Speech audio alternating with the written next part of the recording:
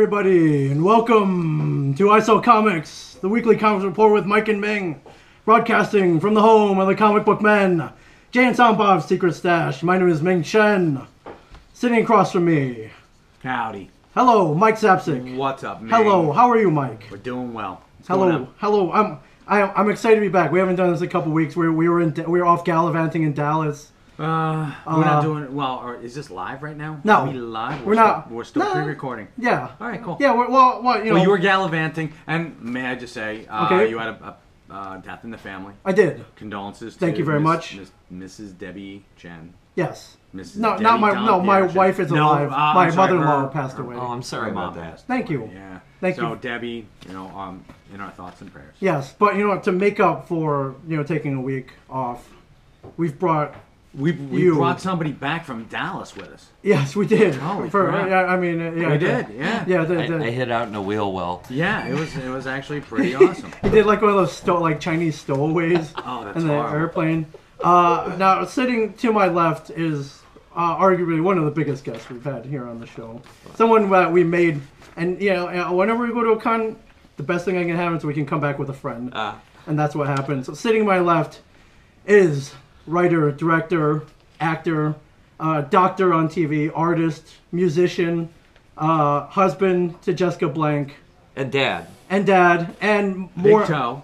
big He's a toe, big toe. big toe. But most importantly, friend, Mr. Erik Jensen, everybody. Please welcome Mr. Erik Jensen. Thank you, Ming and Mike, for inviting me here. Oh my God, It's not a at real all. pleasure. I feel like I've come to the mecca of comic books. This is we try. yeah, it's really great in here. I love it. I'm gonna come over and over and over again, even if you don't pay any attention to me. Excellent. No, you are more than welcome. That's usually the hope of any of our customers, that they just come here over and over. I wish I would have had a comic book store like this in my neighborhood when I was a kid. I think we all did. So do I. Yeah. Closest we had was Dave Windorf at Comic Zone.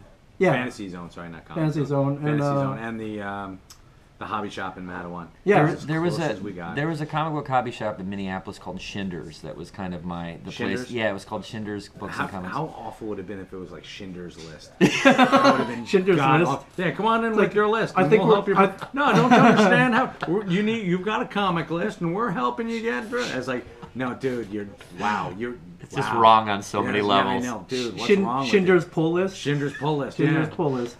Now, Eric, you might know from he played Thurman Munson in The Bronx is Burning, the miniseries. You may know him as Derek. The captain. The captain. Yeah, the the captain. captain. The The captain. guy. May I just say, Thurman Munson, my favorite all-time professional sports. Really? Yeah. Really? Wow. As a matter of fact, his death affected me so hard that that and one or two other things made me turn my back on baseball for a long time. Really? Yeah. Where did you hear about his death? Was it on the radio? Most people I talked to was on the radio. It was actually, I came home, I was what, like 12? I think I was 12. It was August 2nd, 1979, I think. Yeah, I've got the I date was, right. No, I was 11, and I came home, and boom, it was awful. I was like, wow, this sucks. I was watching. Wait a minute, got back from like soccer camp. Or Okay. something. You played soccer? Oh, Okay, that's a story for another podcast, but okay. And sat down, was watching. I think it was Amazing Spider-Man. The 1960s. Sure. And they Spider-Man, interrupted. Yeah. Yeah. They interrupted. It was Channel 5 around here, and we interrupt this, to bring you a very special news bulletin. Thurman Munson, captain of the New York Yankees, dead. Yeah. I was like, oh. I went down. My father was a doctor, and he had his office in our house. It was like attached. And I went down because my father, for my 11th birthday? For my 11th birthday, we had gone and seen the Yankees play. Saw them play the Blue Jays. Wow. And that was like 11 months before. Wow. And I went down. I'm just like, Thurman Munson's dead. My father's like, what? Oh wow, that's my father's like, yeah, holy crap, we just saw him. Wow. So, wow. It's pretty, just like wow. Well, it was. I mean, I gained 25 pounds for the part, and and I Well, knew, you could use it. yeah. I mean, Yeah, you're kind of a string You're bean here. you're a a string little- bean. I a little lost thin it. here. I lost. Well, I knew it wasn't anything I was asked to do. I knew it was important because like the thing that people are most familiar with about ball players is their physicality and their Yeah. stats, and so I knew facially I bore a good resemblance, but walking out of the trailer the first time out of makeup in my pinstripes with a little floppy extra bit of hair and Yeah, the big kind of curly yeah, locks. I had the Munson, I had the 70s Oh, hair. yeah, it was the you know. 70s, bud.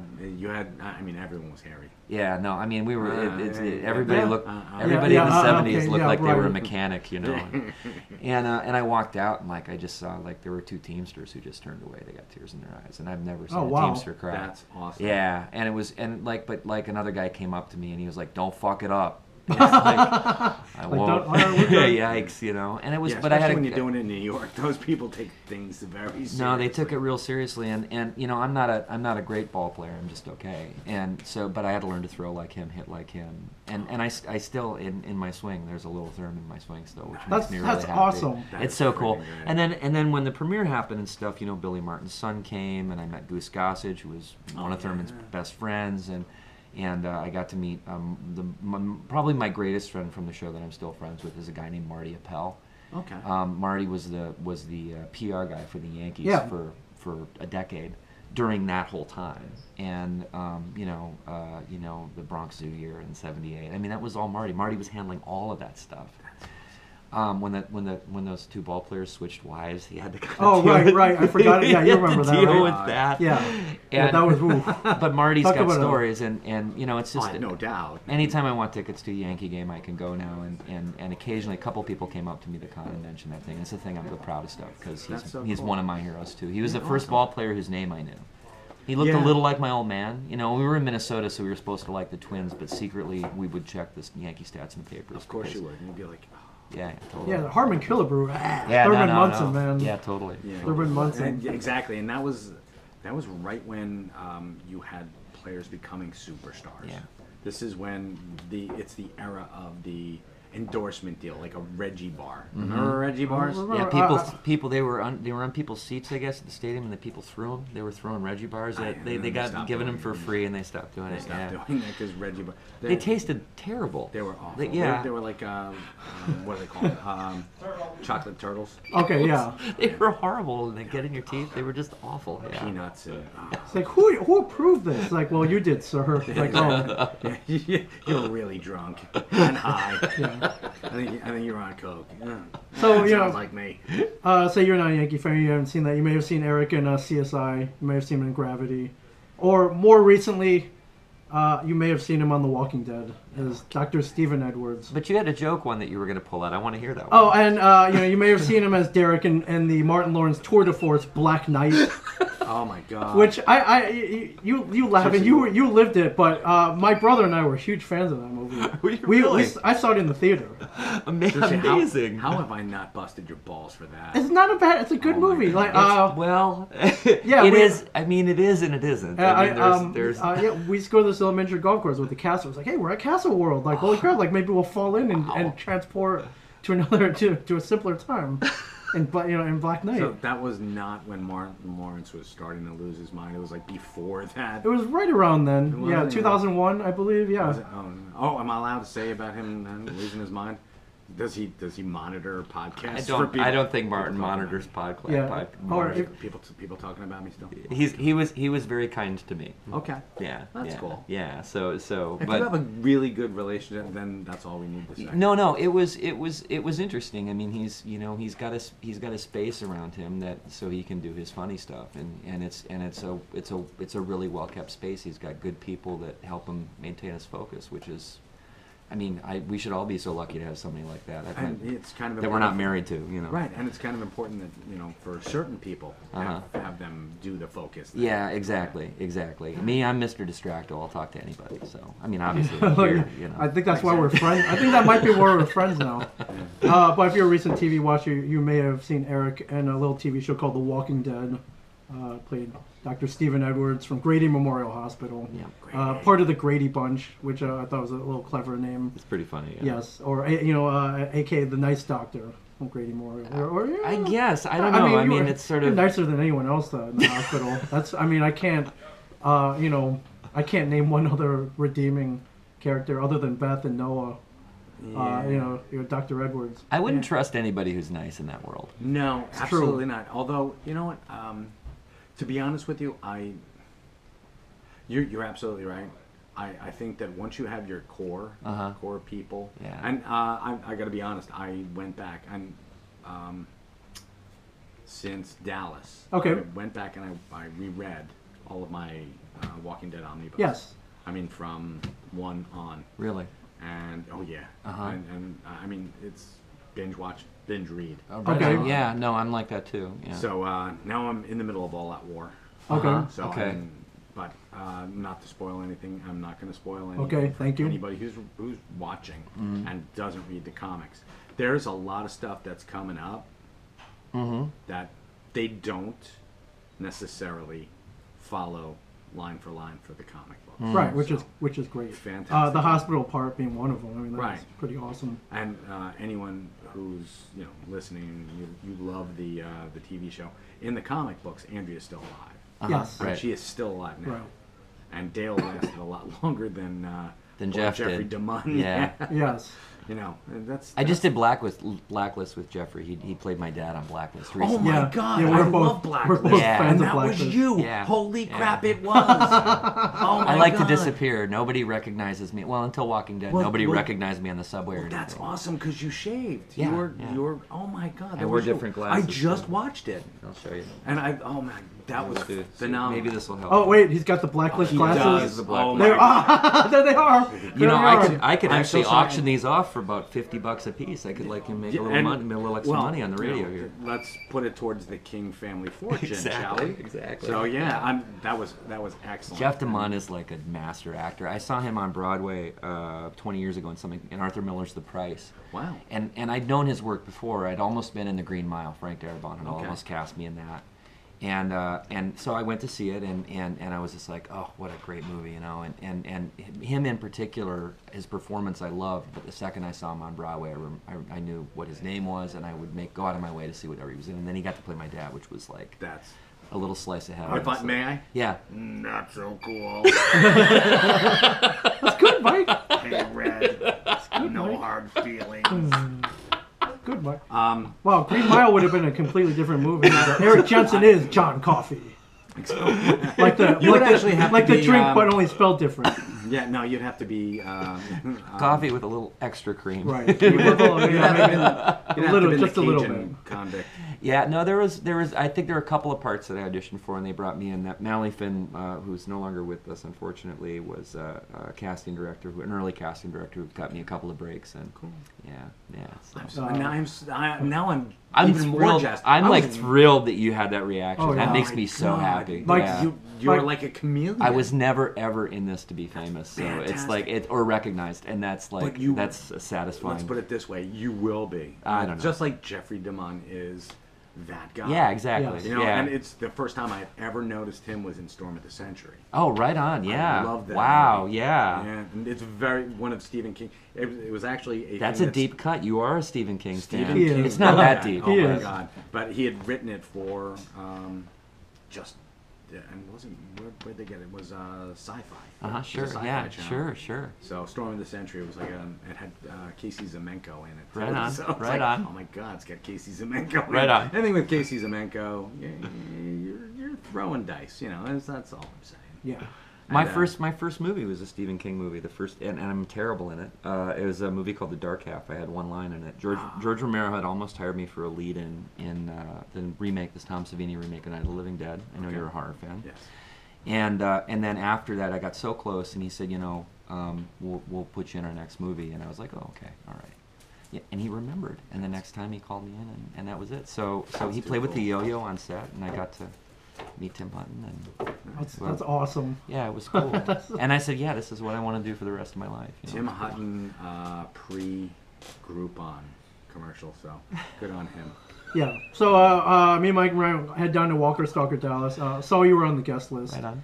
And you'd never done one of those before. So we it's when we see that we're like, oh, we'd like to meet this guy. Instead, the morning of the con, I'm setting up. We're putting up our glossy 8x10s. We're whipping up our Sharpies. And all of a sudden, this dude comes whipping around the corner. He's armed with trade paperbacks, and he introduced himself. And it was you. Yeah. It was that which were and you came up and you were like, I love the show. You guys are great. You were friendly. Was I? I'm from Minnesota. Like, you guys are all, and to be honest with you, I figure that if the zombie apocalypse happens, it's going to start in Minnesota. Oh, definitely. We're friendly, but we all have shotguns. So I can't think of a better place, Even better. to do it. Everybody's got a gun rack. I love you guys on television. I love the store. I love you guys making comics and comic artists part of the mainstream conversation.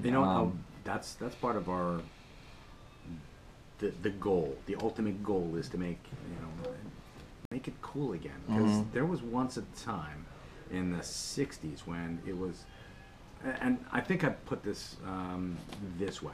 It's like there was a time when comics were a subculture, then we were pop culture, and I'm hoping that we just become culture. I think we're there. I'm pretty sure we are. The fact that they're doing a 24-hour Marvel movie marathon before Avengers 2. Really? I think I think we've achieved that goal. And are you guys gonna go? We've decided that we're too old for this. No, actually, I hate to tell you this, Ming. I might be going. You're gonna do it? My kids are like, you'll never do that for us, Pop. Do they want to go? They want to go. They want to go? And my wife is saying to me, she wants to go? Let's go. She wants to go. So I might go. Wow. Wow. I don't know. Well, you can always pull that out if they're ever like, if they're ever you lippy suck, or Dad. Dad, you remember that time I took you to Yeah, that's right. a dad who sucks does not take their child to a 24-hour exactly, and that festival. Going back to the story I was telling you before, my father took me and like 8 friends to Yankee Stadium to see them play the Blue Jays for my birthday. Yeah. I could never get pissed at him after that. Never did. Even I'm taking the car away from you for a month. You suck. Well, you want to back that up? You want to remember when you were 10 or 11? Yeah. Damn it, it's got me. Yankee Stadium baseball games about 3 hours maybe. We're talking I think it's like 27 hours without the Avengers. 1978. Yes. The Bronx. Okay. Yeah. Okay. Right on. Fair enough. You had to bring the kids up. He is Fair responsible for the safety of 8 other children. Okay, I take it back. Was he by himself? No, he brought friend, a drinking buddy. Yeah, no. Your uncle Mort. It was Uncle Walter. Uncle Walter. There was a guy named Uncle Walter. Of course. I had an Uncle Walter. Yeah. Actually, it was J.R. Moore's. J.R. Moore, who was one of the guys, one of the 8 guys that went with us. It was his uncle. Oh, cool. And he was. We used to call him Uncle Walter. So right on. Uncle Walter took us up there. It was like, oh, that's awesome. Yeah. So you gotta understand. We get invited to Walker StarterCon because our show comes on after The Walking Dead. Sure. We're invited. We're coattail riders. Oh from yeah. Way back. And God bless those coattails. I will ride those coattails for the rest of my life if I can. And you will. Trust me, you will. So I kind of don't have any choice now. God bless that. So for cast members to approach us instead of the other way around is crazy. Well, I mean, I was explaining this to Scott Gimple. I mean, when he called me, I found out I'd gotten the part, and it was weird because there was a Junior Kimbrough record on my floor, and that's the music I listened to and the thing, and it all seemed like it was supposed to happen. I'd auditioned for a couple other parts, actually. I auditioned to play Eugene. Really? I gave a terrible audition too. Like, there's a piece of tape out there that's horrible. There's you doing Eugene? Oh, it's horrible. I'm smarter than you. I really want. Like, I mean, I wouldn't mind if The Walking Dead people put it up because it just doesn't do what Josh does. Like, what he does is so indelible. I think Josh is one of my favorite parts. He really is. He's one of mine too. And I was confused, and then because I got a call, they said he's a scientist, and I was like, okay, great, I'll do that thing. And they were like, then I get a call like. And I don't think I'd read that far in the book yet, in the comics yet. And I got a call like 10 minutes later. Oh, also he's got an accent, a southern accent. Yeah. And then I was like, how do you? I don't know how to. Those are 2 balls that are just kind of not quite lining up for me. But you know, I guess I must have comported myself all right, because when this part came along. All right. it kinda Oh, and happened number fairly 3, quickly. you need a mullet. Yeah, exactly, Oh. exactly. Yeah, Which I that's did a- have. I had a mullet when I was playing hockey when I was a kid, when I was in Minnesota. So I had a little mullet. Yeah. Well, okay, so you've Hockey been head. okay. Yeah, you sure. Mullet power. Yeah, sure, totally. But you know, when Scott called me, I mean, the first thing we talked about comic books. We talked about Dungeons and Dragons. We talked about all sorts of other stuff, and then we got to talking about Walking Dead a little bit. Yeah. And it was clear just from that conversation that A, I was going to have a lot of fun, and B, it was going to be a life-changing experience. Yeah, and it both happened. Yeah, both happened kind of at once, you know. That's awesome. Yeah, but it's pretty cool. for you to approach it, that's huge for us. I mean, it doesn't happen. Oh, yeah. Doesn't happen often. I'm literally like I don't miss a show when I'm at home, or when Yeah. I've even watched you guys when I'm like writing, like if I'm writing a script or something like that, I have you guys on, so it sort of feels like I'm kind of in the comic shop. with It's you like, guys. why is it, what the tone of the script just turned so snarky? Yeah, It's like, oh, I was exactly. watching Brian. A lot of Bryan Johnson. All my that characters episode. are abusing each other. I know, yeah. They're making fun of a little Asian boy. Like, what's going on here? The but fact that you can still consider yourself a boy speaks volumes about true. you. It's a good point. As we sit amidst the toys and Yeah. drawings that we all love. Hey, you know what? The only difference between boys and men are the price of their toys. That's right. Yeah. So what we saw of you on the show and you know previous project, we knew you were a badass. Oh, right We on. knew you Thank were an you. actor. What we did not know, and you were armed with trade paperbacks for us, that you were Yeah, this was amazing to me. Uh-huh. That you're a comic book writer. Yeah. yes, you're a And creator. It's amazing, and I read your book, and for those who aren't Familiar. those of you who aren't hip, it's called the Reconcilers. Yes. Yeah. The Reconcilers, and Full color 96-page issue, It which is. I have right here. beautiful. Take a look Which, at that. if you're watching on YouTube, I'm holding it right in front of you right here. Co-created by Eric R. Emery Bright. Who was on The Wire, and amongst many other projects. Oh, you did your research. Yeah, I no, did a Emery's like him and Peel brought me on board to make the comic, and we turned it into something different, something new for us. Yeah, It's a great partnership. yeah. Yeah. And Emery, your writing partner, Liberia? He's a co-creator. Co-creator. Yeah, he's from Liberia, and he's just got a really interesting history. He's got like 16 brothers and sisters. He's a lawyer and an actor. He's a multi guy as well. He likes to do different stuff. Just a really smart Sounds dude. like his mom and dad were multi. Yeah, too, yeah. so I mean, yeah. they and coming from that country, that's a hard place to grow up. It's a hard place to live. And Right, he actually escaped. Yeah. And put a lot of his experiences growing up in Liberia into Yeah. this book. He said to me when he was a kid, and I don't think I'm getting this wrong. He saw an uncle of his on television dragged into a stadium to be executed. Wow. Yeah, Emery's seen some real shit, and Yeah. and that kind of reality he wanted to kind of pay tribute to that with one of the characters who's Liberian. Yeah. Yeah, Ekuntai. It's a fun character. And, That's- fun to write. Yeah. So yeah, we had no idea you were a geek, Major. comic book geek, Yeah. a comic book fan, Yeah. comic book creator. So yeah, we both read your book. I read it. Oh, yeah. Read it on the airplane, and we both love it. Well, But thank you. for Good. all the kids out there who haven't read it, your description of the plot.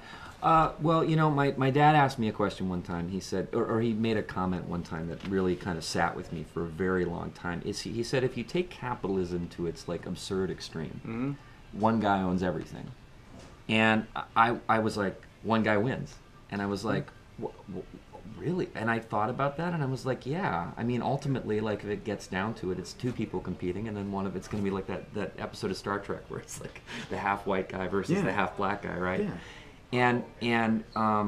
And so I sort of, when they brought me this thing, I kind of started to imagine a world that was about to kind of become that, like, you know, that was just moments away from being that. Right.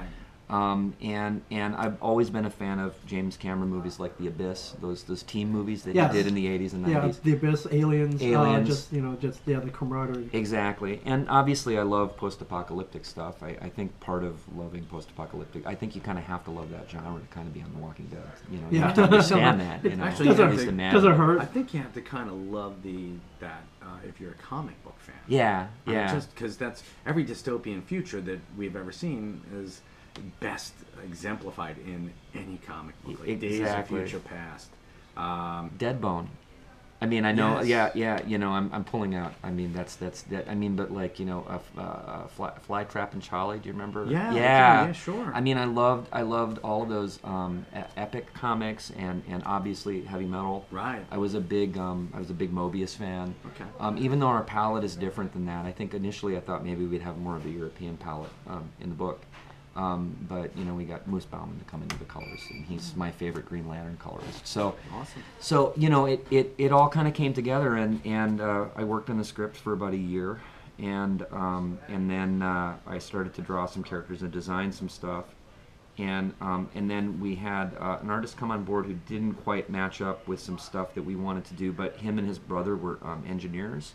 And so we did keep all of their designs, all of the designs, cool. And they spin around. They're three-dimensional. They're all done on AutoCAD. Right. Okay. So they were more industrial designers. It was all this industrial stuff that I wanted all of the tech just like an Alien to look like it worked. Right. I didn't want anything to be faked. And then finally, I found this dude named Shep Hendricks who just like I could say I want the frame to look like this, and it would come back, and that's exactly what was in my head. You made it happen. So you kept him in all the arts by Shep Hendricks. He was also old school too, which is like, you know, I'm a fan of oh gosh, the name is escaping me now, but I'm a huge fan of Jack Kirby. I'm a huge fan of Joe Kubert. I'm a huge fan of early Ditko. Okay. And I wanted somebody who had sort of a classic style, you know, like I can't pronounce his name. Not as sort of Buscema.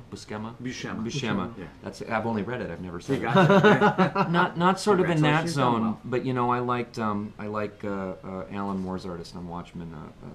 Watchmen, Dave Gibbons. Dave Gibbons. I love Gibbons. I have a Doctor Who drawing of his on my wall. That's amazing. And he's got a simplicity of line. And he's got an economy that really lets you follow the sequential art. Right, and he's also a very interesting guy. Is he really? I'd love to meet him. Did you talk to him? We did. We Wow. actually podcasted with him. We did. We interviewed him. Dude, I'm not the biggest guy who's been here. Dave Gibbons is the biggest guy.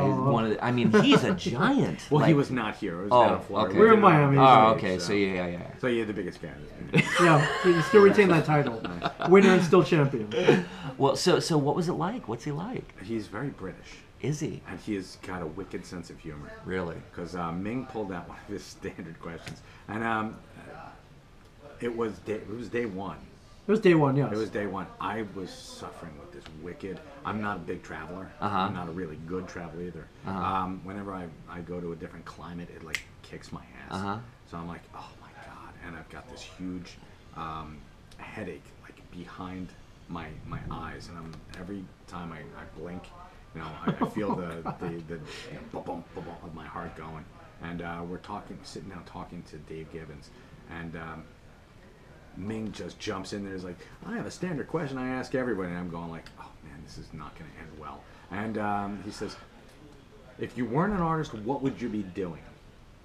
And Dave Gibbons says that, well, I used to help my parents run a retirement home for people, you know, their parents or their children put them in these homes, and we would bathe them, and you know, there was this one guy who told me to, you know, wash his dick and stuff like that. And it was like all sorts of stuff. And he had to do it. And he had to do it. And of course, Bryan Johnson gets in on the act. He's like, so you were just lathering up some dude's wiener. And it's awesome. Yeah, and later on he drew that wiener into a copy into the Watchmen. Yeah. So like it all worked out. So it all worked out. It all worked out. I'm sure that dude's wiener was bright and blue as well. So. I believe that wiener. Like that drawing, I believe it. I did. That wiener has weight. Yeah, I was jealous of that wiener. I mean, you know. I blue. Yeah. Like well, absolutely. I was more jealous of the size, but. Really? Well, I mean, I'm jealous of most sizes. I'm Asian. Oh so. dear God. No. See, again, this is not going to end well. So. We're leading into that. Yes. Yeah, good man. But I've seen the following book describe. It was somewhere I read. It was like Gladiator meets Blade Runner, and I also wanted to throw in the Abyss plus the Running Man. I mean, it's like really like it's. I mean, I think the most precise way to describe it is it's kind of like the Hunger Games on steroids. And actually, if I may, you have I do. Well, you got your own. Yeah, I got it. It's Dodgeball meets Armageddon meets Book of Eli. That's so I dug deep, and I dug well. So right I mean, that to me there were these guys who they're a team. They're basically drillers. Right. Yeah. So I'm like Armageddon right there. Right. But Right, they're really leathernecks, or not leathernecks, Roughnecks. but Roughnecks. Yeah. You know, a bunch of, and in my mind's eye, I kept going back to Gary. Oh my God, I'm blanking on his name. My man, Gary. that guy. That one. From what? From Book of Eli. Gary. Oh, you got me. Yeah. That's yeah. Yeah, no one saw Book of Eli. I saw it and I loved it. I mean, I actually did. But only because like I just think that. I think that genre is really well served in like Australia, and there's like all those great because it's like that desert there is just amazing to shoot in.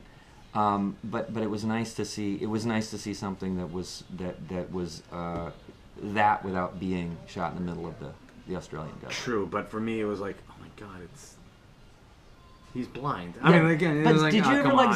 Zapcic, the blind swordsman, the Japanese TV show? There's an amazing show about a blind swordsman, which is Zapcic, sort of, Zapcic, you know it, right? Yeah. Yeah, and not me, unfortunately. No, I was sort of, and it reminded me at times though of that Rutger Hauer movie where he's the blind swordsman. Do you remember that I didn't see. Yes, I do remember Mike? that movie. Yeah. Blind Swordsman. He's like a blind ninja. I do remember that. It wasn't Gary Coleman. Damn it. Not Gary Coleman, not Gary Busey. No, another Gary. You'll find it. I will. I'll pull it out. We can edit this part out. No, we can't. I don't edit anything. That's what makes it funny. It's really horrible because I can see his face right now. And for dodgeball, I mean, they're training for this.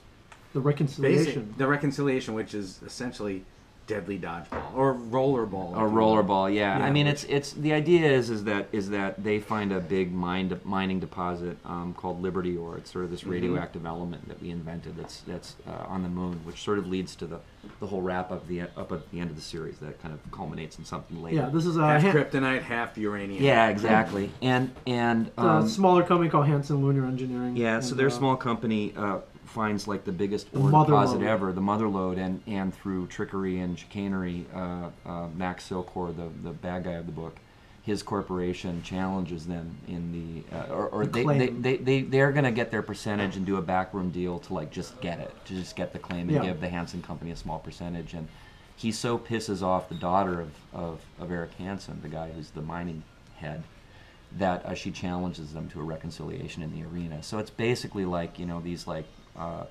minor league players going up against like, you know, the Yankees. Yeah. And Gary Oldman. I'm sorry. Gary Oldman. Yeah. Good pull, Mike. It would be like us going against our rivals, Comic Crypt down the street, and over I don't know, like a stray issue of like Olmec #1 or Howard the Duck #1. Yeah, and winner take all, loser die. Losers. Actually, it'd be the stakes would be a little bit more like Batman. I don't know. Like a trove of Hulk 181s or something that we're fighting over. You guys are awesome. And of course we would kick their asses. Well, I'm glad you guys both like the book. I mean, it's always a goal to try. I wanted to put a fresh spin on a well-tread trope, and I think mostly we got there. I mean, it was our first comic. It was 96 pages, so. But I kind of peppered it. I always liked those drawings of the Baxter Building inside the Fantastic Four. So I put little cutaways and stuff in it to sort of show like all the tech and stuff.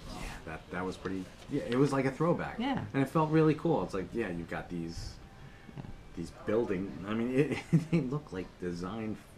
Like hey, touch here and and this will something bad will happen or something good will happen. Well, actually, touch danger here, room or touch here and you can spin it. And I was like, wow, this is really cool. Yeah. It almost feels like like a hologram. Well, it's basically making a movie on a significantly lower budget. And it's a situation where nobody could really say no to us. Then Emery, his sister lives in a building with Neil Adams, and Emery badgered Neil Adams for a couple of months for us to come in, and then Neil liked us. Which kind of guided you, right? He guided us. He was our executive editor. He read the script and gave us notes and designed all the characters and then did our cover for us. That's awesome. Yeah, it's a pretty Sing cover. Yeah, he said it was the most interesting cover he'd done that year. So nice. So that was high praise too. But you know, we want to do a second one, but you know, I've been busy acting and doing other writing. So. Just excuses. Yeah. Excuses. Excuse. And you know, we've met Neil. If you know anything about Neil, he's blunt, Oh my God. honest. Yeah, if he but doesn't like anything you're doing, he'll tell you. and he did. I heard he was a little bit involved in editing. I mean, to one point where I guess he cut out like 40 pages. Yeah, he said I brought him the script and handed it to him, and I came back a week later and it was like half the it was like this thick, and he brought it in and it had lines through everything, and he dropped it on the table so it made a really loud noise. Like clearly he'd spent time on it. But you know, I'm from the Alan Moore school of writing. I want to make sure that all of the details are there. Right. And you get paid by the word. No, so yes, I get also paid, but just like Paul. Excellent. Yeah. Yeah, and he basically told us like, dude, simplify it. Yeah, he said simplify it and you know, take out these elements, and you know, it's cowboys in space. So just, you know, have your cowboys do their thing and have them fight the bad guys, and it'll all wash really well. You don't have to be clever, basically. And so it was good. It was good advice. That Yeah, and for the most part, you know, you do well listening to the Neil Adams. To the guy. He's done a thing or two. Or three, Or- or four, yeah. Or three. I found out he won an award for stage design. There was in the 70s there was a science fiction musical, the name of which I can't remember right now, but he won he designed the stage and he won an award for. No idea. He won like an Obie or something for his stage. No design. idea. Right, the And man is well rounded. He's done. I mean, he's helped design like comic book amusement park rides, and I mean, he's done all sorts of interesting stuff. Yeah. The Nazen XB I think is his, and he does Really? a lot of animation. Yeah. Wow, Yeah, all right, yeah. Neil Adams. Yeah, no, he sort of was. I think from what I understand, one of the first guys to do motion comics. Am I right about that, or is that not? I would believe that. I don't. I wouldn't dispute that. Yeah. It sounds No. like something that he would have done. Yeah. I bet good money on that. Yeah. Although I think that Marvel has the corner on the first motion. Oh, like okay. Yeah, Submariner. Oh, the and, the old really cartoons you crap. mean? Yeah. The okay, yeah. But your hero's name is Sean Hexham. Yeah. He's got a violent past. Now he just wants to drill, but he's kind of dragged back. You know, once you're out, they draw you back. They draw you back in. Well, you know, my cousin was in Iraq around the time of the Battle of Fallujah. He's in the National Guard. Yeah. And he was talking to me about this on the phone. A couple of his friends came back, and they had pretty severe PTSD. Right.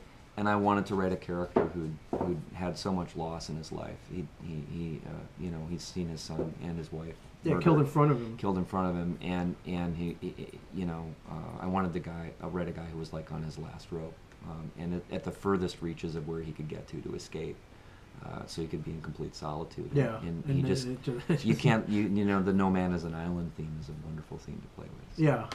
And he gets back in it, but you know, you'll have to read that part. Yeah, definitely. It's pretty awesome. You threw some cool tech into the book too.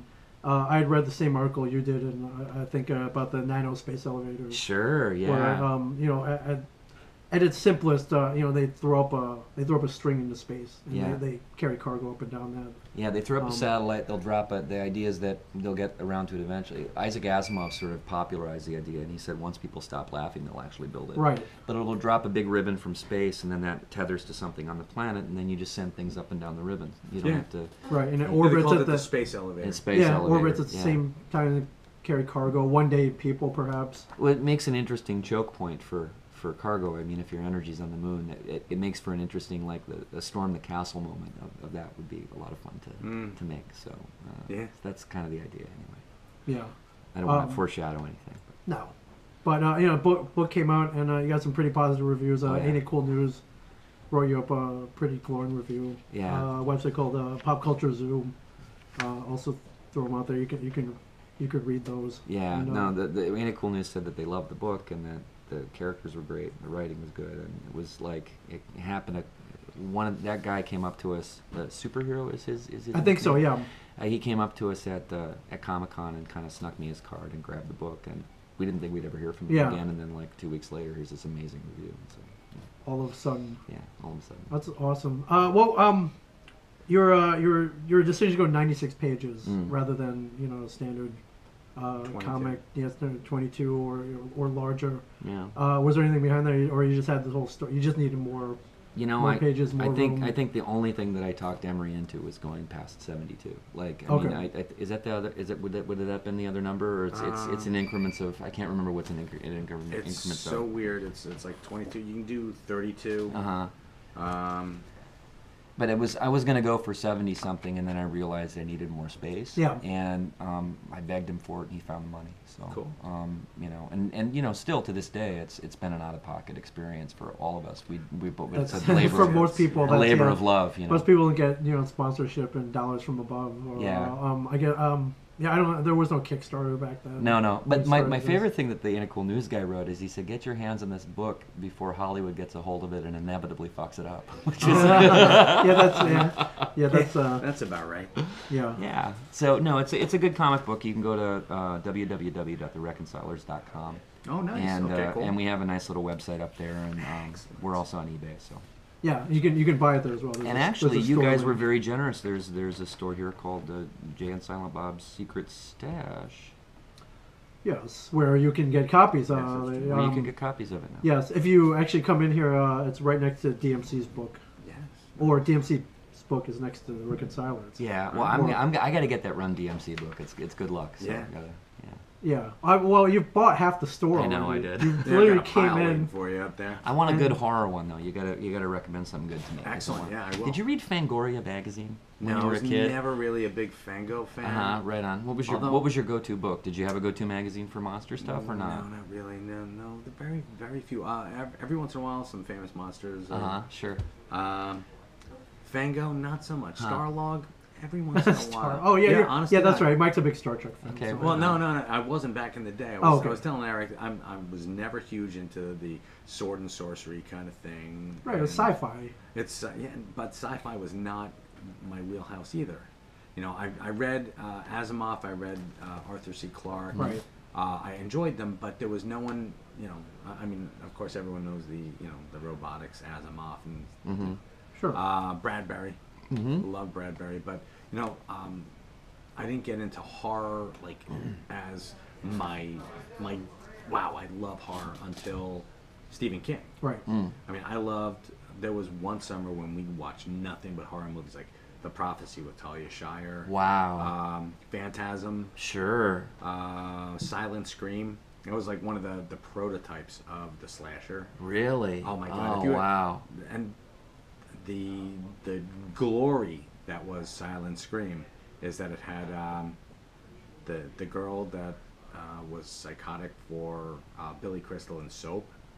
Wow. Topless. It was. Yeah, Oh my Oh, goodness gracious. like I'm gonna check this out. and it had Yvonne DiCarlo and Avery Schreiber Wow. in there. Remember Wow. Avery Schreiber Sure. from the Doritos commercial? Sure. Crunch all you Wow. like. Wow, Yeah. you're going way Wow. back. He played a cop, and it's like, wow, that is so weird. Yeah. And of course, Amityville Horror, and Sure. we got all of those. That movie freaked me out. Me too. It really I freaked was me like, out. I love this movie. Yeah. It was 1980, and I read the Amityville Horror. My father thought it was like really important that I cultivate reading as a love. Okay. He's like, you dig reading. Mine too. Yeah. Same thing. So yeah. he set me up with a charge account at our local bookstore. Oh, you just get whatever you want. Yeah, Wow. pretty much. Okay. That's but within great. reason. Right. Right. So yeah, That's amazing. and I'd go in there, I'd sign my name, and I had, I could get books, Huh. but I had to read them. Oh, right on. And Right my on. father would be like, "You read that book? Cost me $8." All right. What's it about? Quick. Yeah, right now. Yeah. Thumbnail sketch. But I became such a huge Stephen King fan that I don't know if you remember, but he was writing as Richard Bachman. Sure. Well, did he do the Dark Tower stuff under that name? No. No. What did he do the Dark Tower stuff under? What It was was the under name? Stephen King. That was his Yes. Stephen King. Yeah. Oh, okay. So which books did he write as Richard Bachman? It was Road Rage, Uh huh. The Long Walk. Sure. Long Walk. Not that pupil. It was Long Walk, Road Rage. There are two others that he did, and Thinner. Oh wow. Thinner was Richard Bachman. I walked in, and I saw it. I saw a. This is back in the day when they would actually do posters to put in the windows. Right. I'm like, oh my God! It says like, from the mind that brought you the Long Walk. What was the other one? Oh damn it! It wasn't like Langoliers or something like that, was it? No, that was one of his short stories. Okay, right on. And everyone's gonna be like bitching and moaning. Long Walk, Road Rage. Crap! It was something like as a student. Mm-hmm. The kid was. It was like early before Columbine. Okay. This kid went in and started shooting up this school. Huh. So I mean, all you people out there who want to blame somebody, blame Stephen King. Right. Yeah. Well, yeah. We'll just blame. Yeah. You know, What a scapegoat. Yeah. This is the ultimate scapegoat. Stephen King. Exactly. Just blame him for everything. Stephen King. Oh my God. Don't blame Stephen King. And then there was, I know, that guy's a national treasure. But I'm like, wow, that sounds like, and I'm like reading the synopsis. I'm like, sounds like something Stephen King would write. Yeah. Sure. Little did you know. Yeah, and then like, the story broke later. Oh, it that did. It's like, year. I was right. Wow. And I'm like, damn. Yeah, Damn, I'm 'cause good. We didn't have Wow. a lot of, most of the horror writers were like thrown as paperbacks. Right. They didn't get a hardcover. They got paperbacks, and that's it. Right. So I was like, oh man, that sucks. And Stephen King did start getting hardcovers. That was really cool. Right around the same age, I read Cujo. That freaked me out. The Stand freaked me Yes, out. The Stand was The amazing. Stand in particular. And recently, I've been trying to crack the Dark Tower books, and I really think you need to fight your way through the first one to get to the other stuff. You need to fight your way through the first three. Really? Yeah. For me, it was the first three. Because I've started it like 3 times, and it's beautiful, and I love the world, but it's a completely different language, and I think it takes time to learn it. If you need like something to just ease you in, Mhm. read Eyes of the Dragon first, and that'll Okay. help you walk right through I'll write it. that down. Eyes Okay. of the Dragon. What is that? Is that a prequel or something? No, or the, it's actually Stephen King just writing The another standalone Yeah, it's novel. it's something, but it has characters that you'll recognize. Great. So I'll do that. yeah, Cool. Eyes of the Dragon. Then you can just go and be like, oh my God, this is.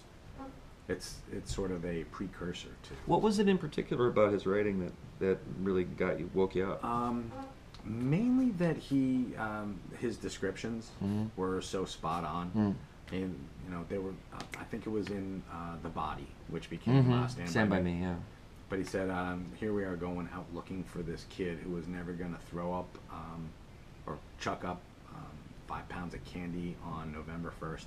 And it's like, oh wow, Yeah. that's very poetic Yeah. for saying that he OD'd on Halloween candy. Yeah. You know, so it's like he walked around stuff, and the fact that and this was a major revelation to me, he would actually reference like brand names, and it's a very small distinction. But nobody ever does that. Right.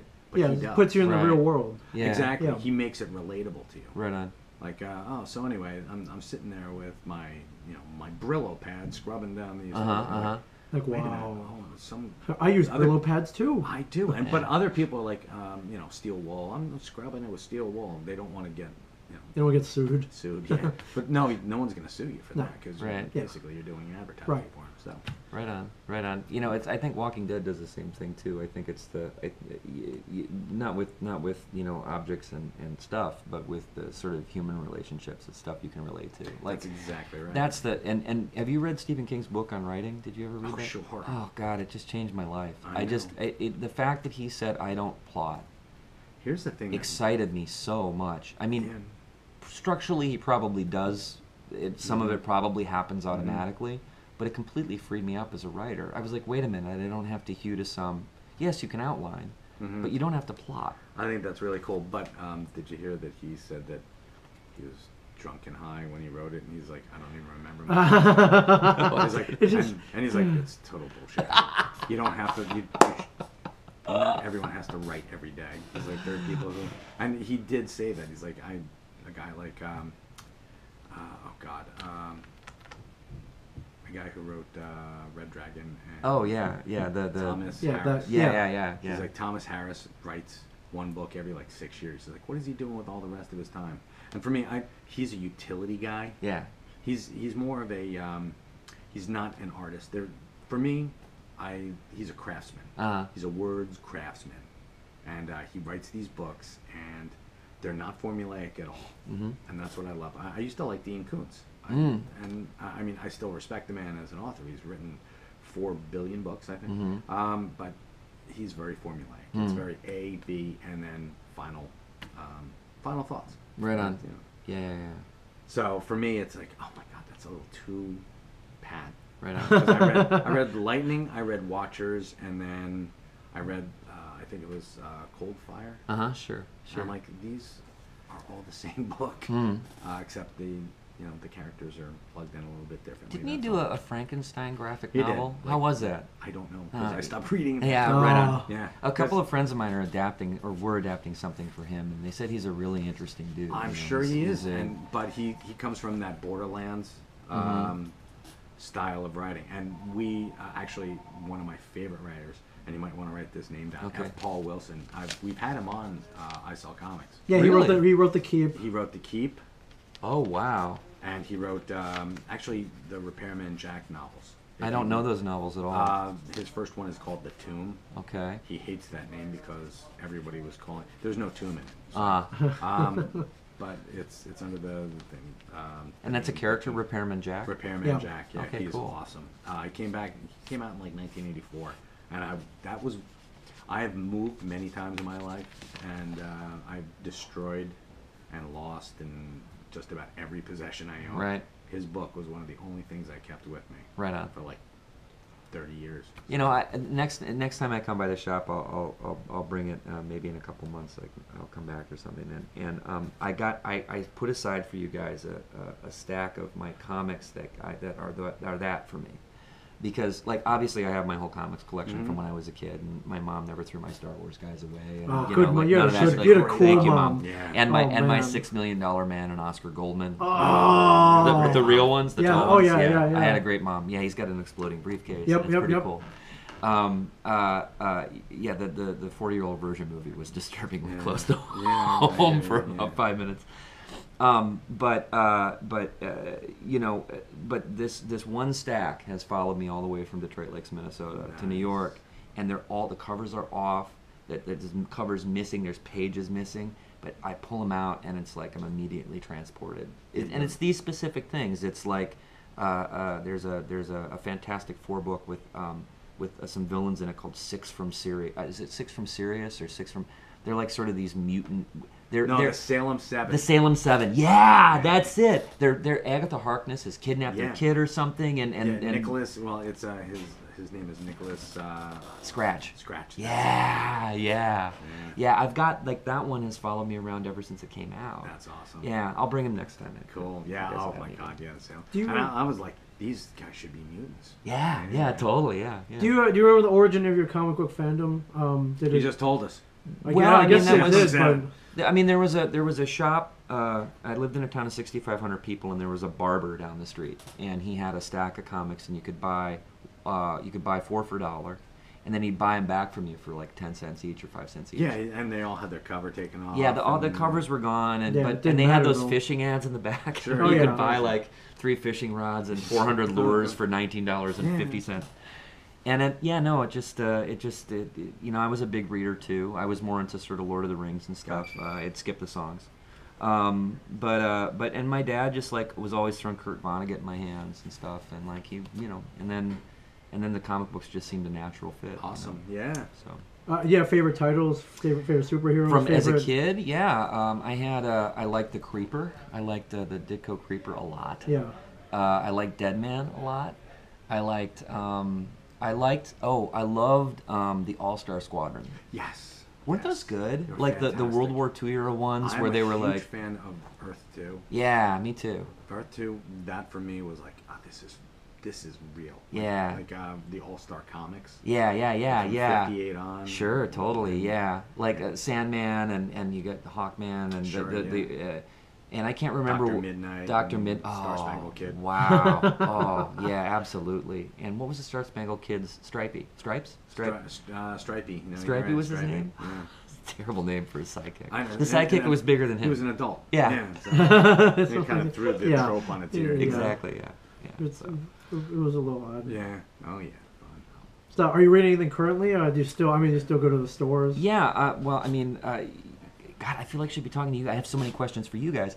Right now, I love what Bill Willingham is doing with Fables and sort of in terms of a story writ large. I like that. I picked up the Wendy and Richard Pini books here, the Elf Right. Quest Elf books. Quest. That's in terms of the new stuff that's going on, I liked The Boys a lot. It got a little bit bloody and sexy for me after a while. Okay, It was like a little bit, okay, they're gonna fucking kill somebody, and I was like, all right. Yeah, like I mentioned, Garth Ennis. You know what? This, you know what you're getting into. Yeah, you know what you're getting into. But like, you know, I'll read anything that Warren Ellis puts out. I'm waiting. I don't know if Planetary is over or not, but I'm waiting for another issue of that to come out. I'm pretty sure Planetary's over. Is it over for good? Yeah. For good? I didn't expect the fourth one to even happen, and then all of a sudden it was there, and then it was over. So I like his stuff a lot. Oh yeah, so, Ellis is he's pretty revolutionary. Yeah, and then I'm just like learning more. I'm learning more artists and more stuff now.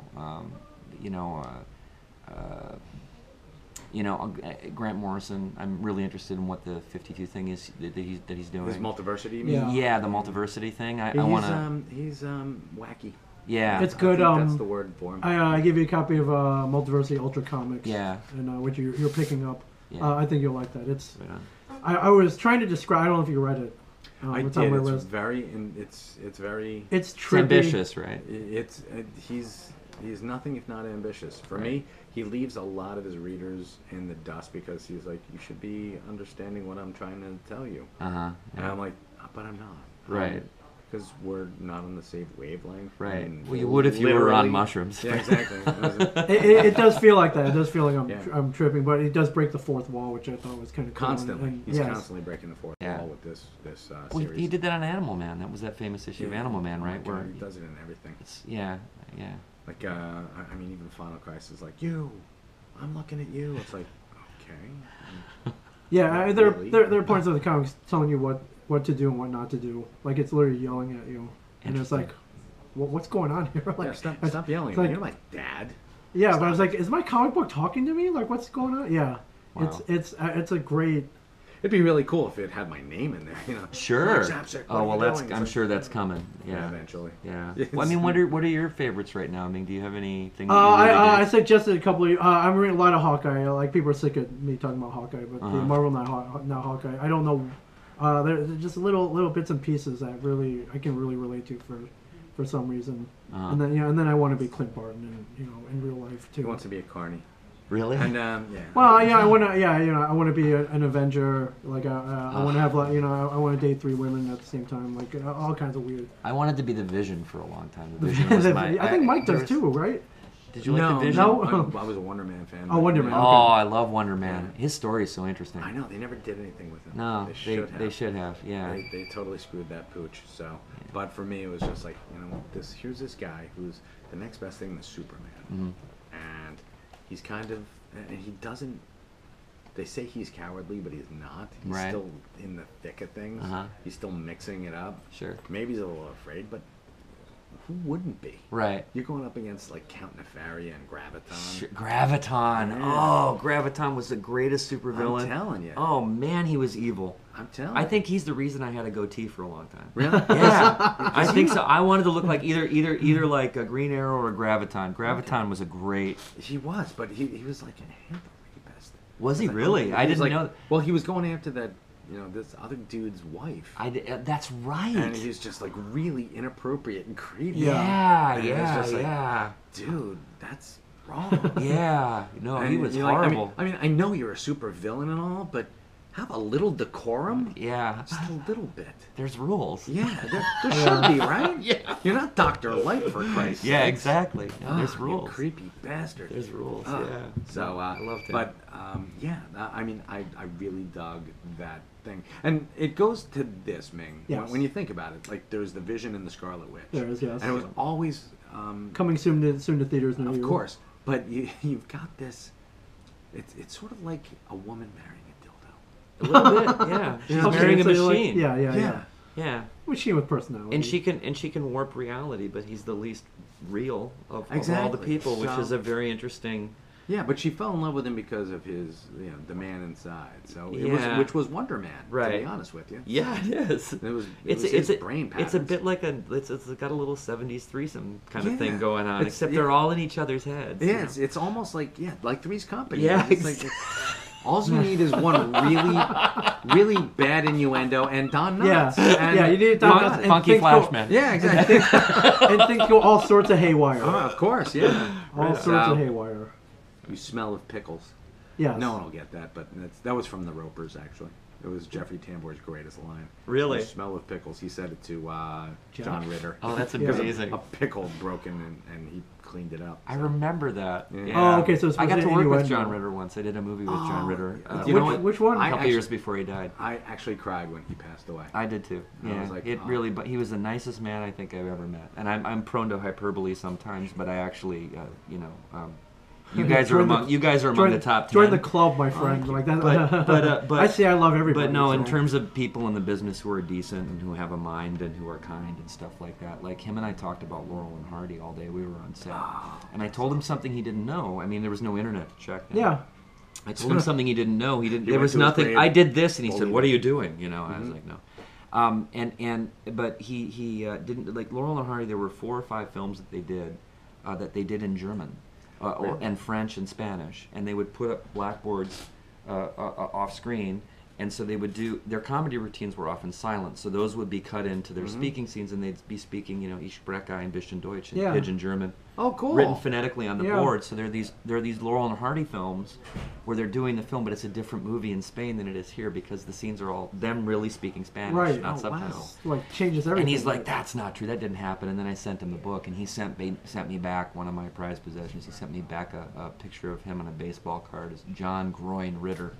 and on the back it's got his stats, which are terrible. Right. And he's like yelling at an umpire during a celebrity softball game or something. awesome. Yeah, it's a Right. pretty cool. He's like thing batting to send. 134. Yeah, Okay. totally. He's John Ritter. He can bat whatever the hell he Yeah, wants. that's Yeah, true. exactly. For God's But I sakes. mean, I like we did like pretend physical comedy together, and he was a big fan of Confederacy of Dunces. He was a big fan of that Oh book. wow. Okay. And somebody had stolen it from him. Billy Bob Thornton had given him a copy, and somebody had stolen it from John's trailer, and I had a copy with me. I just gave it to him. Wait a minute, I gave him which- my copy of what were you Confederacy on? and Dunces. What did you- It was a movie called Montana. Was the name of the movie. Okay. It's not Bad Santa, is it? No, Yeah, I no, wish. yeah, that would- Oh, that would've been that was awesome. a funny Oh, movie. that was- I love that movie. so do That I. movie kind of captures all of my feelings about the commercialization of Christmas. Like it's just, fuck. Yeah. It just captures how I feel about retail. Really? So, yeah. Yeah, you're in the midst of it. So Oh, yeah. you're in the Yeah. midst of it, my friend. Because people come up, you're trying to eat your lunch or something. Yeah. They're like, hey, can we get a picture? I've got my cheeks are puffed out. Sure. And you want to say, I want my fucking brain. So how long did it take you to get bitter? Years. Yeah. Many years. Yeah, Mike's not bitter yet. I am act. Mike's not no, bitter. you Mike's can't. not Bryan Johnson. Mike's not Bryan Johnson bitter yet. Not yet. Not yet. Maybe. Well, Brian's working on me. I would hate to get He's on trying to Brian's groom bad me. side. Oh, join the No, club. Your goal, rather than Actually, that, yeah. should be to get on Brian's good side. 'cause Right on. that's, That's tough, man. You can, that's tough. But he's good people. That's tough. I can tell. He's like a. You He's, don't have to kiss him. no, I Yeah, don't. I he's don't. not here yet. He's not coming. here He's yet. on his way. Oh, is he? Right on. Yeah. Is he good? All right. Oh, here he is. Is Look at that? Is he? Oh, here he Hey, is. there he is. In the Hey, house, Brian. Bryan Johnson, everybody. How you Bryan doing, Johnson. man? It's good to see In the you. house. How could you sink so low so quickly? I don't know. Oh, I'm here we selling go my again. soul. Yeah, Here we go whatever- again. Like, yeah, all right. Whatever Point, it is you want Selling to my call soul. this. Are you going to sit down with us? point I'm like, taken. oh, speaking of the biggest fucking hypocrite in the world, right there. Ladies and gentlemen, Yeah. Bryan Johnson, everybody. Bryan What was Johnson. that? What hypocrisy did I do? What hypocrisy haven't you thrown out there? We'll talk about it. Grab you a later. chair. No, actually, he I'm can not- have this I'm not one in because I fuzzy- actually do. I'm not in fuzzy slippers and booty shorts, am I? No, you're not. You're You not have in to go fuzzy slippers. No, but you You're lied to Walt, so that's all right. Oh. That's good. All right, I'll have to find what I lied about. Yeah, you I'll lied get about back a lot in of a stuff. You liar. How long have you guys been friends? It's been like a long time. You think that's friendship? Oh my god. I've known Mike for 15 years. I've known Brian for almost 18. 20. Almost 20 now. Really? Brian and Will for almost 20. That's now. amazing. I was saying that you guys that one episode next season you guys should get the guy from some kind of monster here to do Oh yeah, relationship counseling like for an you guys. intervention, Yeah. relationship counseling. Or how about just that guy from Monster? Charlize Theron. Charlize Theron? Yeah. That'd be awesome. Also, since you also this week, everybody, I'm reading Darth Vader #3, which Oh, cool. I also recommend you. I am so also reading Darth Vader. Marvel's doing the Star Wars book. They got the rights back, with the whole Disney thing. So they've redone the Star Wars book. So there's a Star Wars standalone comic. There's a Princess Leia standalone comic, and there's a Darth Vader one, And there's another one coming out next week. which is with The the Last Padawan. yes, I think it's Kana, The Last Padawan.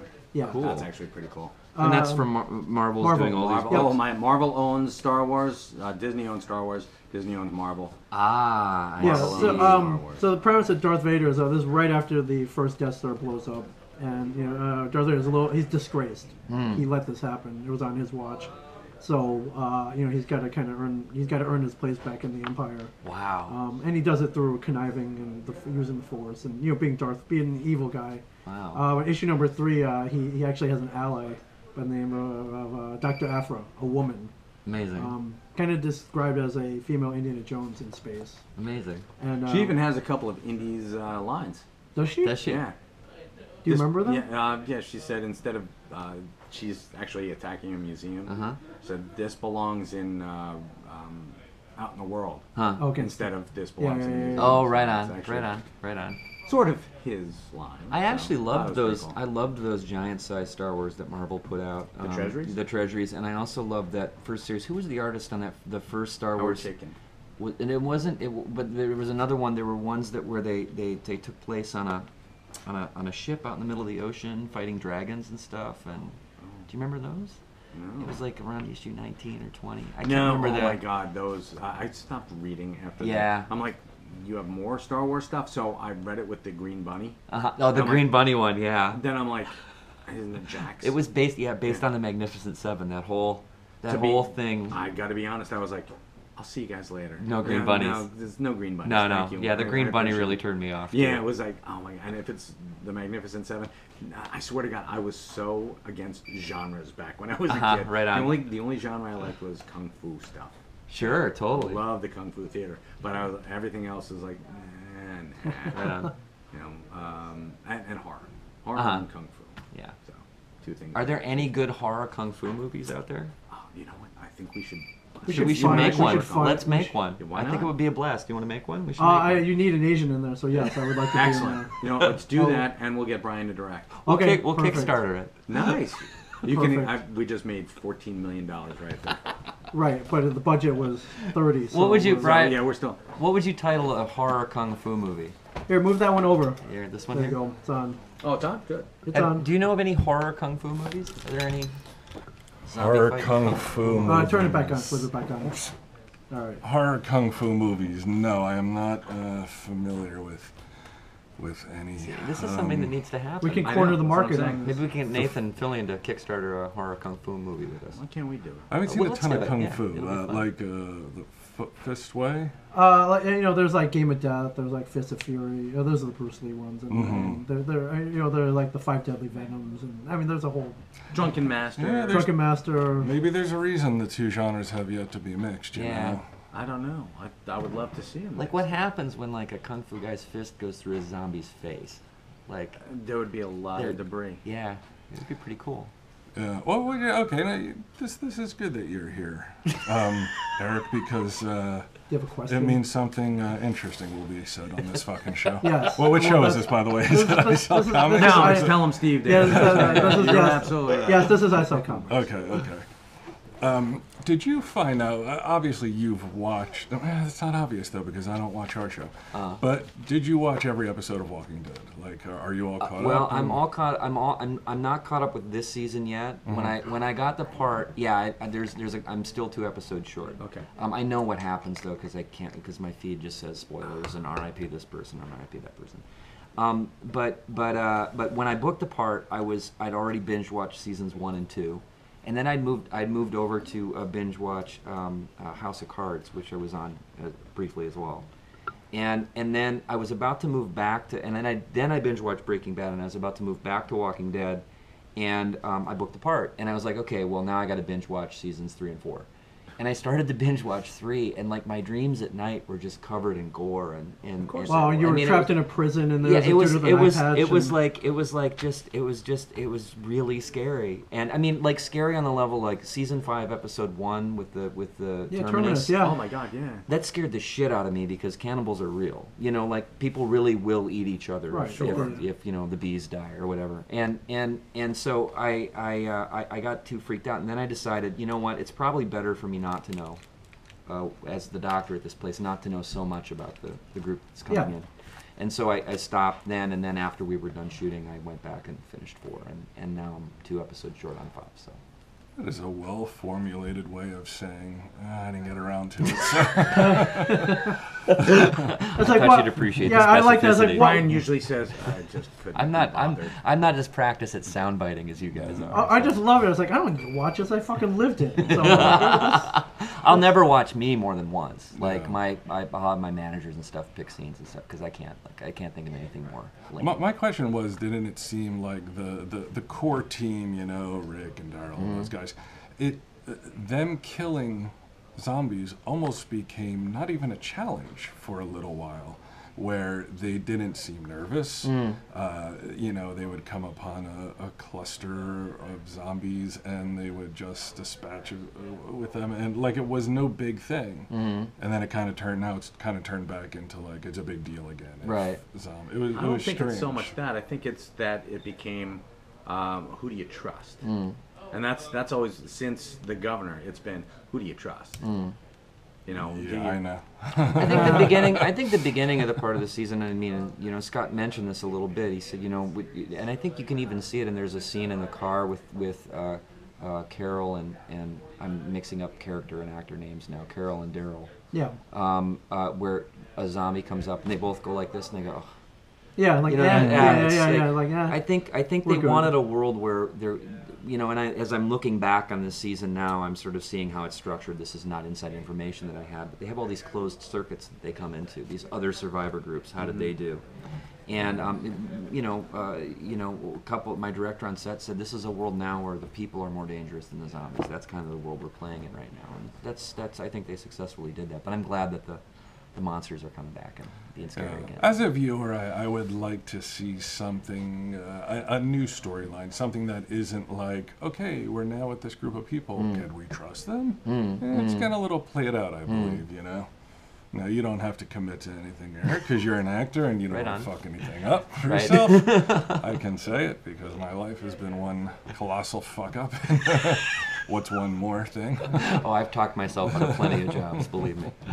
Yeah, now we all met at this Walker Stargate. Was that your very first one? That was the very first one I was invited to. And yeah. what was your thoughts on all that? I was blown away by it. Well, first of all, I really kind of expected to be sort of these days, just because our life is going so well, it's hard not to be relentlessly positive. But Join the club, my friend. Yeah, Join the club. But it. Your life is going well? Yeah, Oh, yeah, okay. gee, yeah, maybe you didn't get the indication by my Instagram or my tweets or my general disposition. Here's what's really but- weird is that your life's going really well too, Brian. You just It don't want to is. I don't acknowledge it. succumb to that positivity. Yeah, I'm sorry. Continue. Your life. Well, is going no, well. but anyway, you know, it you know, that I didn't know what to expect. I didn't know if people were going to be weird or if people were going to be welcoming, and like really, like I finally understood the love of the show and why people love it so much, and it was fun for people to meet me, I guess, but it was more fun really in my mind to meet them because. You know, people. I'm interested in people. People had all sorts of interesting stories. There's this one kid that came up, and I used to be a cartoonist for High Times a long time ago. High times. And this kid came up, and he's there with his family, and she said he wants to draw, and I said, well, you know, how to draw comics the Marvel way, you know. But I mean, for me, that was my introduction to anatomy. Right. So yeah, you do some circles and stuff, and then so I recommended that as a first-time book. Mine was my father molesting me. Are these mics on? All circles. Hello, is anyone there? But anyway, so then this 14-year-old kid who was there with his family, adopted kid, I brought him around my side of the table. I gave him a drawing lesson, and so that was fun. You know, it's like I really expected there to be somebody like, you know, coming up and accosting me about the death of Beth and all of that. That didn't happen. People came up and asked questions and stuff, but They don't hold you accountable. Those are the real wackos. I don't go for those. It's like I don't. Yeah, I mean, it's just like I'm the last rung on the ladder. Me and then the editor. You know, after they shoot us, it's the editor and it's the sure. final. I'm just a draft of the script that's been written by somebody else. So when I'm I acting, didn't blame you. yeah. So. Were there any lines like you didn't want to say Uh, that you're like, oh? Yeah, that whole he Not was on- molested by his dad. not on this show. There have been lines on other shows that I haven't wanted to say. And how do you handle that as an actor? Do you, because there are shows that I watch and sometimes they have lines, and I feel like if I were an actor, I would say this sounds ridiculous. This doesn't sound believable. Right. This is poorly phrased or worded. Can I say it a different way? And then you have the writer and the director. That's Right. those are the two people that you have to get to agree with you, I guess. Maybe not so much the or writer. there might be an on-set producer too that you'd have to get to agree with you. But most of the time I try to make difficult things work because sometimes there's something good in it that you can kind of run into by accident. But a conversation can be had if I'm a big fan of like cutting things that I can act. If I don't want a character to say I feel sad today. If you just can know that, if you can just feel that. But I'm also show it in your eyes. Yeah, show exactly. It, don't Let him see it inside me. Let him see my own pain exposed for the world to see. But I'm also a writer. I'm writing a pilot right now for Tom Fontana that we're getting notes from on Friday. He's Oz, right? Oz, yeah. And so I know that I've stayed up till 4 a.m. working on those lines. So sort of out of respect, I kind of try not to do that. There's a rooftop scene in But Walking your Dead. shit's good.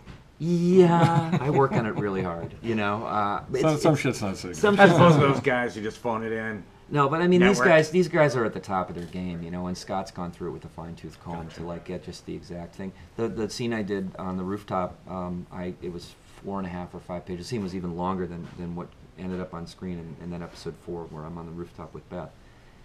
I did that word for word and I messed up. I flipped 2 words and the script supervisor was over there and she's like, Nope. flip them back in. You can't do that. And I was like, all right. So, Tom Fontana's an extreme case, though. He's a guy that you're like, well, I don't need to question Tom Fontana. Exactly.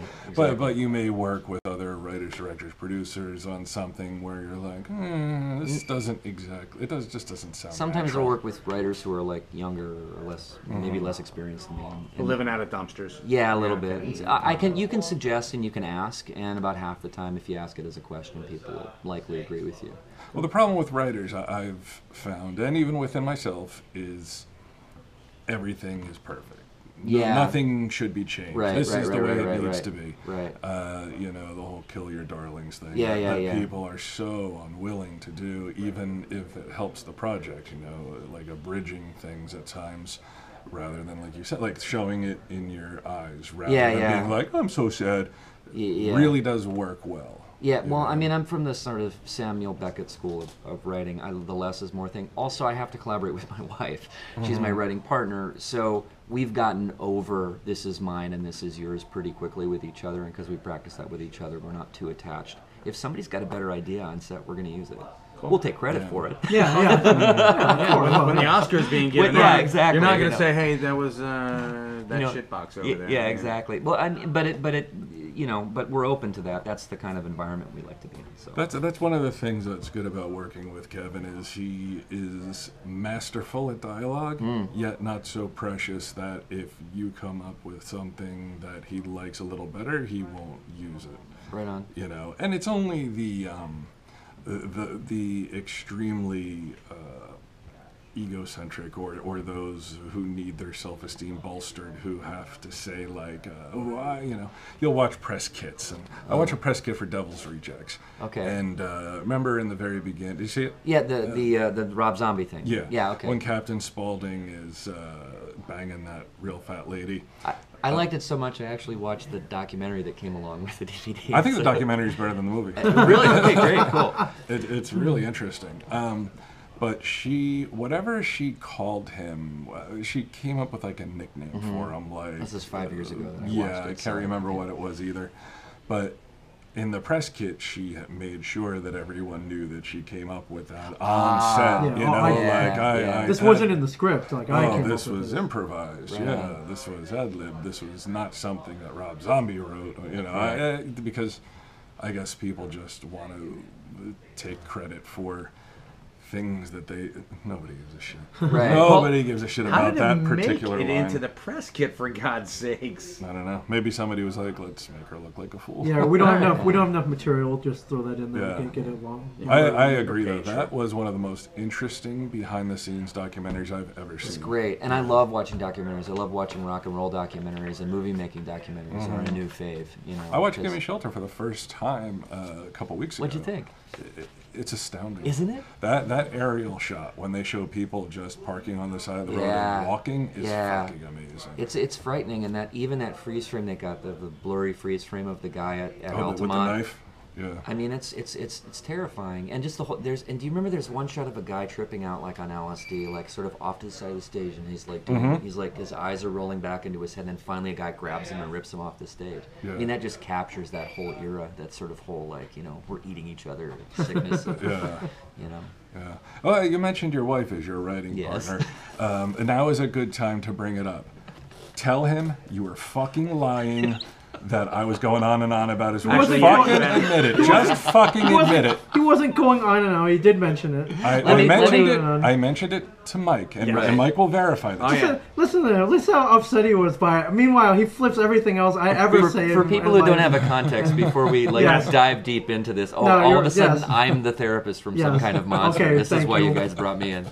But before we dive into this, my wife was on an episode of Bored to Death. I married way up. She's literally one of those. We walk down the street together, and I know every third guy that I pass is like, how did he end up with her? I mean, she's very beautiful. She's a beautiful woman. Or somebody's abducting that woman. Call the cops. So she was on Bored to Death, and she appears topless in a scene with Ted Danson. And then, and she's like really beautiful and sexy. She's got a silver fox thing at the beginning of that episode. She's actually with Jim Jarmusch, so you can see she's got like she's like going from silver fox to silver fox, right? And so she's topless in the scene, and the story is that that scene was added back later. There's a 3-month gap between when she was just the character and when she shot the scene that was topless. Yes. In that 3-month interim, we gotten pregnant, and she was called back, and she was about to show, like her belly was about to pop, and so her breasts looked fantastic. Yes. But she was afraid if they kept putting it off, and she's like, we got to hurry up. And, let's do this now. She's going to be lactating inside. Exactly. So, and then she leaves the room, and then Ted Danson turns to his friend, and he says, "Oh, she makes me feel 50 again," which is like a great line. True, and you had told Bryan that was your wife, and that's right. That's right. He was like, he was he was like, that was your wife? Yeah, he said to me out of nowhere, "Have you ever watched Bored to Death?" And I was like, "Yeah, my wife." Yeah, because you live in Brooklyn. In Brooklyn, and I know that they used a lot of Brooklyn actors, so that's why I asked you. Yeah. And when you told me it was your wife, I had no issues saying to you, like, dude, your wife is very hot. Right, I appreciated, and you said it to me. You didn't go home and then say it behind my back. Right. You said it to my face, which I respect. Until this little fucking moron pops up. And come over to the table. He can't even give it to me. You come over to the table. No, he's not going to give it to you. And says he was going on and on about your wife. I say one thing to make fun of him, and he gets all. That's the thing. If it were like flipped around, it flipped around to me daily, and I can't get it. I can't win. Howard Stern talked about her. He called her Nudecomer of the Year. She won some award. Yeah, really? Mr. Skin. She won the Nudecomer of the Year award from Mr. Skin. My hats off to you, my friend. She's also an award-winning playwright. So beauty and brains. You gotta love it. So now here's my issue to you. Well, hold on. I'm not even. He's not done yet. I'm not done yet. Because here I'm meeting a new person. You don't really know him, and you say something that fucking weird out of nowhere. He doesn't know you, so he has absolutely no reason to think that you're not telling the truth. Oh, come on. What do you mean? Am I right? No, he's absolutely right. That was wacky. That was a really weird thing. Because I looked right at Bryan when you said that. I was like, you weren't really going off on that, were you? I can't even say it in jest. Right. But it was not in jest. It wasn't in jest. You were in a completely... Do you think she's a beautiful woman? I do, yes. Yes, I do too. I said it completely in jest. We were homies at that point. Yeah, sure. And there was why not? Hey, the whole argument here is about my wife being beautiful and men sort of thinking about. No, I don't think it's like that's not an argument at all. Your wife is most attractive. I think we all win here, my friend. I think it's a win-win. I think the argument is Ming taking credit for being a comedic genius when really he's a socially awkward fuck up. I think isn't that apparent already? If you ever figured that out through like 400 plus podcasts, plus 52 episodes of a 400 TV show, weekly. yeah, then I don't know what you're watching. Thank God Mike is here to back up my story, because the only time I mentioned it, and I thought you had a good point,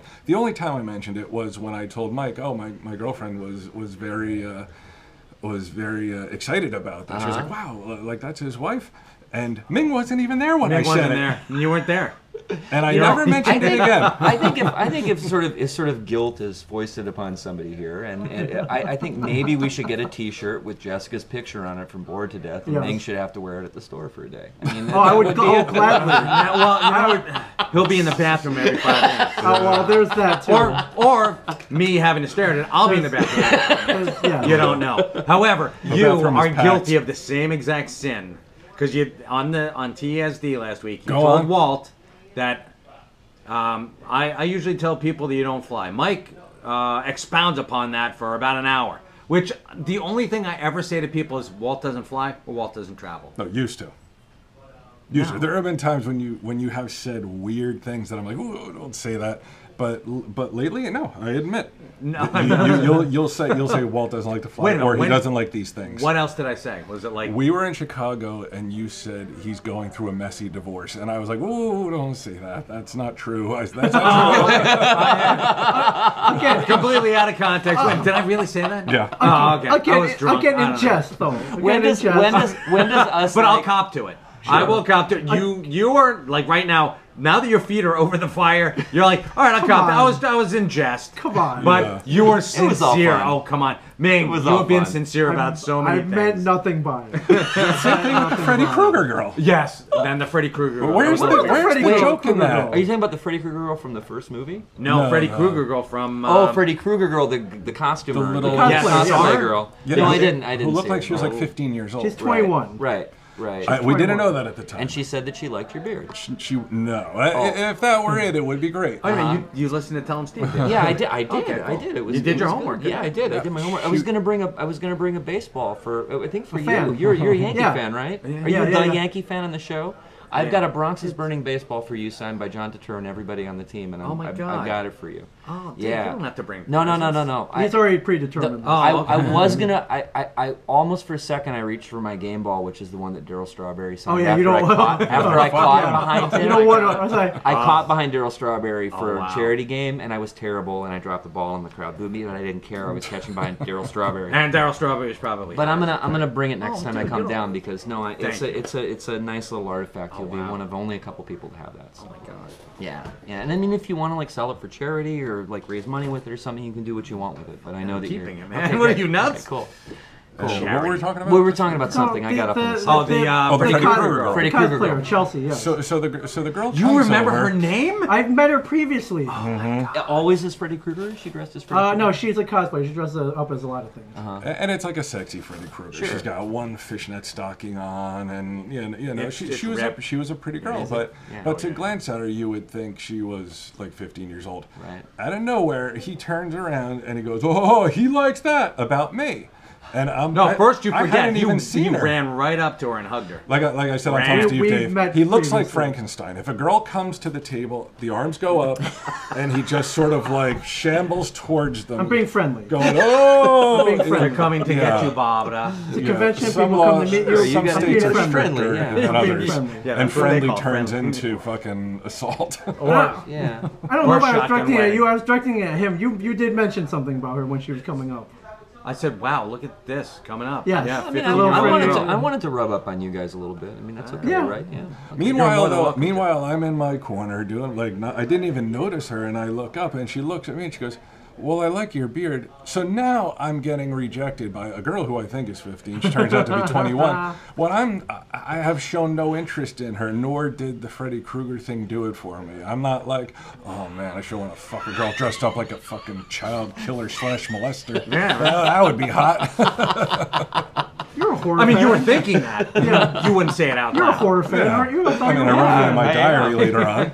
I was in another sort of. Ming said something completely inappropriate today, but that's not the half of it. I can't win. Erica can't win. No, And now, did you hear it's he okay. threw it at me? He's like, Nah, that was meant to you. I'm like, Yeah. you were pointing at him. I was pointing at both of you. I can't win. The things that Ming shouldn't say or do look like John Doe's journals in Oh, fucking Seven. Seven. Yeah, like just journal after journal after That's what journal. we write down. Ming, you are not allowed to do. You are not allowed to. It's like, holy crap. Oh my Freaking god. peeling skin flakes and shit off too. You're I right. have a limited filter that sometimes turns off sometimes. Oh my So god, it's like, I have no yeah, filter, so yeah, I get it. Yeah, no, I sometimes like really horrible, inappropriate things come out of my face. And I go, oh, why did I say it? But you know what? Nobody ever remembers. So except for everybody Except at for this table. except for Yeah. Bryan Johnson. Well, who's you absolutely know, these amazing. cons are, their whole weekend fun at cons.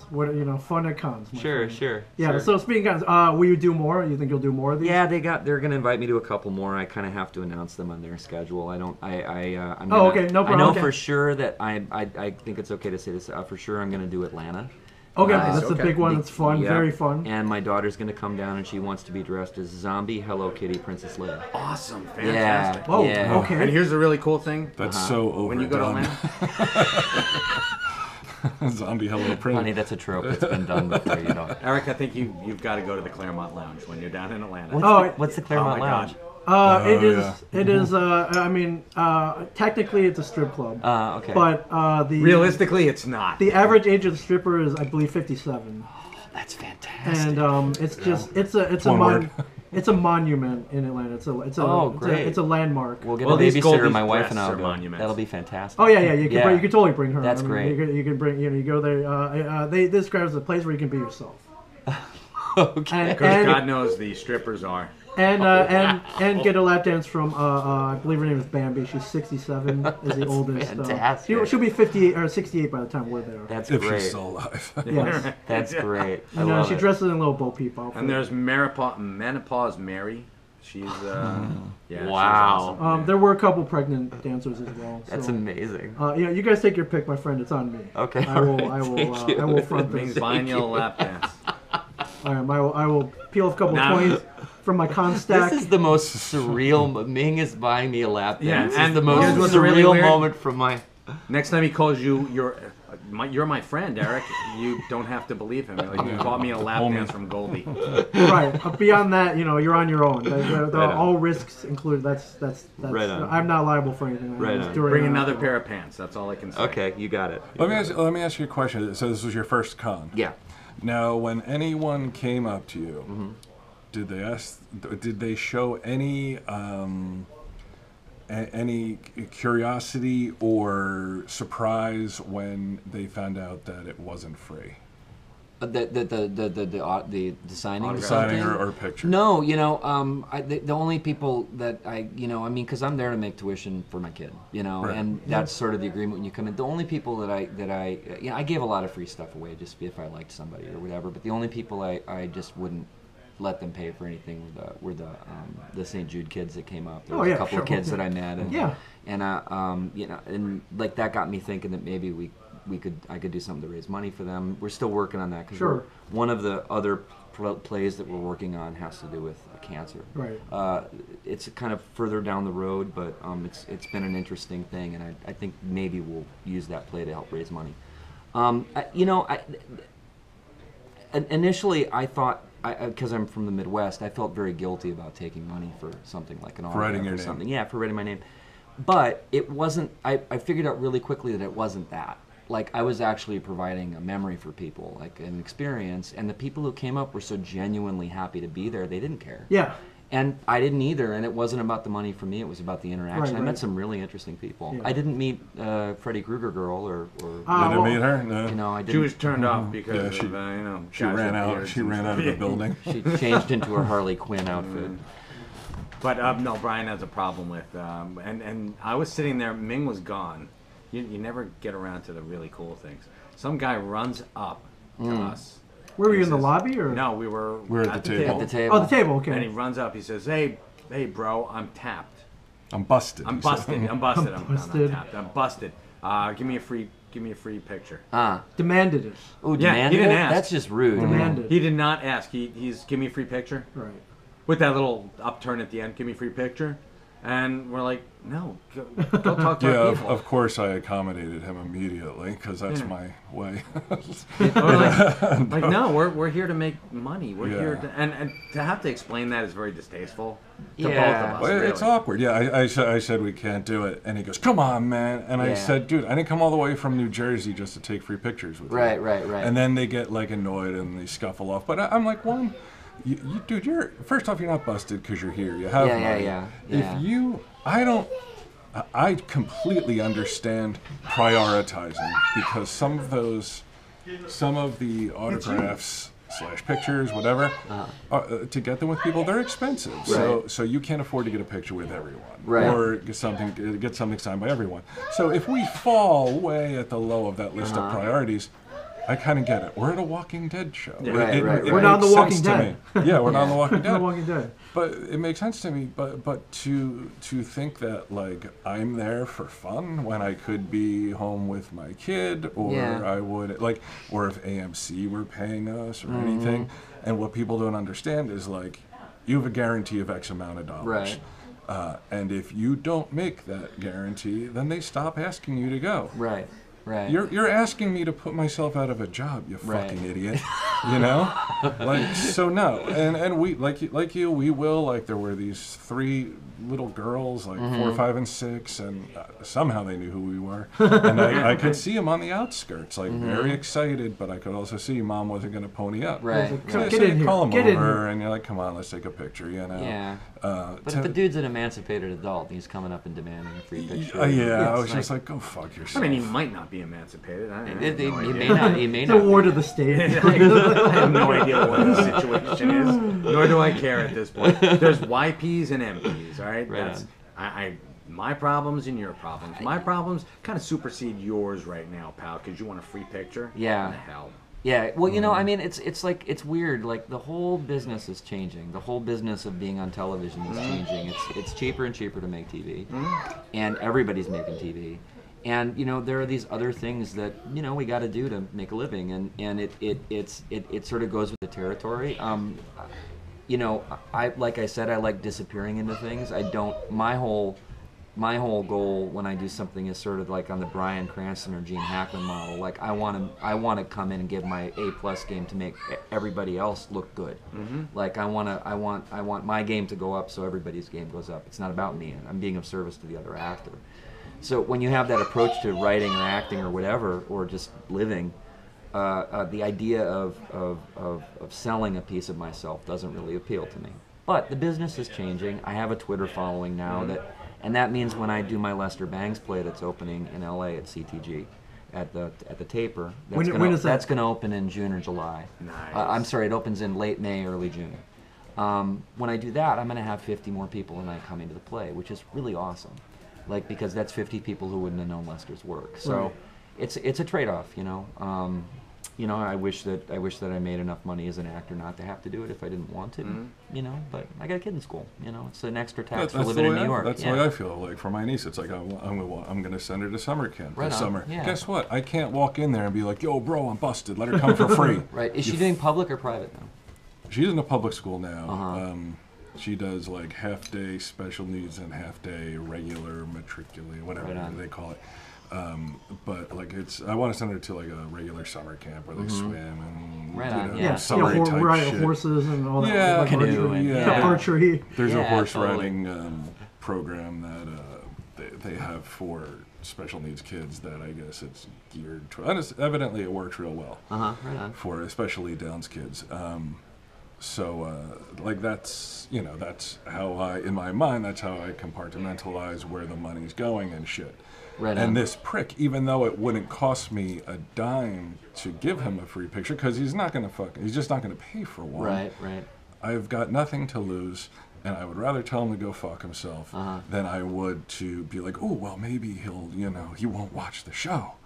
I don't care. I don't make the same amount whether you got that one guy watching or not. That dude, no way in hell does he have a Nielsen box, and I just don't give a shit about people like that. You know, I think they're assholes. Right on. Yeah, no, I don't. I'm not into privilege. You know, if somebody feels like Oh, privileged, the entitlement. the Oh, entitlement thing there's is a like lot of pretty people there. But you know, I only saw a little of that there, and mostly people who came up just were really happy to But be you got there. spoiled because you're in Texas. Texas, the people are great. You said this on the on Steve Dave. Yeah, I mean, Texas it's has always been true. good. Yeah, it's always been good Really? to us. Yeah. What's the like? You know, can I ask you guys what the worst city in the country to do one of these is in? Or did you or So far, Secaucus. Yeah, right. Chicago was Jersey. rough, huh? Was No, it? Secaucus. Oh, Secaucus. Oh, here, Jersey. Really? Yeah. Well, I think us in Jersey, like the stores right here, you can come Oh, by right and see on, me and yeah. Mike and Walt anytime you want. You catch Brian in and off there. Yeah. But you know, we're What was- Secaucus was like an hour away. So Richmond? we did Richmond. Yeah, it was a Actually, yeah. Richmond wasn't New great. Orleans was bad for us. New Well, Orleans- that's a whole different story. But yeah, Richmond. We, Did know, you drink too much in New Orleans, or did you? No, no, what, that's a whole Ming, different oh, story. I'll really? tell Ming you. always- I'll tell you some other. That's a story for another podcast. Right But, on. yeah, Richmond. I mean, the show itself wasn't even that well attended. So Well, let me ask you guys. It's you know it goes it's whatever, not exponential, but it's by ratio. You know, the more people come, the better everyone's gonna do. So You guys are 4 or 5 years into the show now. Do you remember the first moment that you got recognized? Do you remember like the first moment where somebody really like completely like grabbed you on the street and said, "Oh, you're," or was I think I'm still waiting for that to happen. I think for Brian it's different. He's been in a couple of Kevin's Yeah. movies, so he's been recognized. I probably at like a mall or something. And it was cool. But I was like, oh, this is only going to happen once. So I thought for sure it would have been when you came home and your kids saw you. Like, Daddy! I get a think lot. I know I'm not that home, guy. I'm not home a lot. They make me well aware that I'm not Right home on. a lot. Yeah. I had people staring at me at the subway the day after Walking Dead, Yeah. and it freaked me out. yeah. Because, like I said, I like to disappear into things. He didn't even know I was Jeff. Oh my God, he DeMunn's was in- son on Blacklist. He was in the blacklist like The TV show. 2 weeks ago I or haven't 3 seen weeks it, ago. yeah, I haven't It was seen amazing. Blacklist. It was a cool Blacklist is reaction. awesome. But I was like, holy crap. But I don't like it to be about me. I like to disappear and have it be about the story and stuff, which is probably why I'm sort of on a showrunner track right now, because I just want to make my own stuff, and if I feel like acting, I can just write something. You're an Yeah. actor among actors, then. That's not the. Everyone's like, how can I parlay this into my next big thing? So Nah. that's pretty amazing.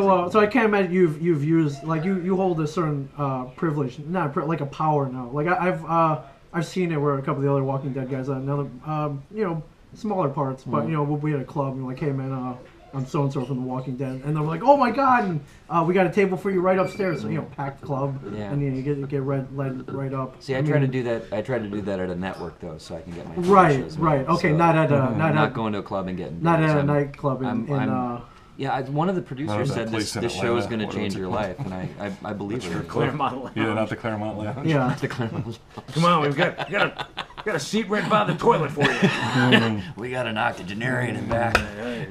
We got more than a few of them. All right. All I'm saying is now with the power of Google, and everyone's got a Sure. smartphone. You may never, if you don't want to, you can choose not to wait in line ever again. Yeah, well, In I mean, certain places. Yeah, certainly. But Like like the really, DMV, well, you know? really, Well, but okay, that's not that ain't gonna work. the They chance don't- to come here and talk with you guys, who I really respect and whose taste I respect Yeah. about Reconcilers, has been like a That's tremendous. cool. I mean, it's a project that was sort of fading away a little bit. Now all of a sudden, people are interested in it again. So Yeah. it's pretty cool. Cool. So. Yeah, well, from what I heard, you wanted to release an episode issue every couple months. Yeah. And not only that, a 96-page. Yeah, well, we Every wanted to couple do months, that's a a lot. 96 pager every 4 months, and then we said, well, we'll do it every 6 months, and then we were like, well, maybe we should go down to 50 something, and it just sort of spun in on itself. Yeah. you know, How if did you don't have any- did you mention this to Shepard, your artist? Because that's the one. That's where all the pressure is. Yeah. It's like, dude, you're doing like 5 pages a day, right? He I'm did. like, He already no. did. He already did the first 10 pages of the next issue. I'll probably release some of that. Wow. Okay. Cool. I mean, yeah, keep it going. I mean, will, we'll help please you out as do, much yeah. as we can. Great. You keep us updated. We will keep our fans. Well, updated. this is really a thrill to be. Yeah. What are you working on right now? Anything you want to plug? Let's see. I'm going to be on a new TV show on NBC for a little bit called Odyssey, which is starting. Let's see. New season of Walking Dead is starting up. That I have no information on yet. You're still alive. My character's still You're alive, still so there. we'll see what happens. Okay. There's a lot of people who are lobbying for that, but I think Scott and Kirkman are well set. Is in there their own what's kind that? of What story. is it? What's that? Was that Change.org where you file the petitions? Like Oh, bring the petitions. Beth back. Yeah, and like yeah. that ain't happening, my friends. Yeah, it's Dad is been dead. that's been a lot of stuff. There's been a lot of that coming my direction. But My I found dad's I dead. found a way to deal with it. I just whenever anybody asks me about that, I just post a Dada picture. Like I'll post the picture of "This Is Not a Pipe" or of the Mona Lisa with the mustache. Oh yeah. and the Okay. goatee. Okay. And then people go, "What's this?" And I say, "Look up Dadaism." I think I'm radicalizing them, by, Right.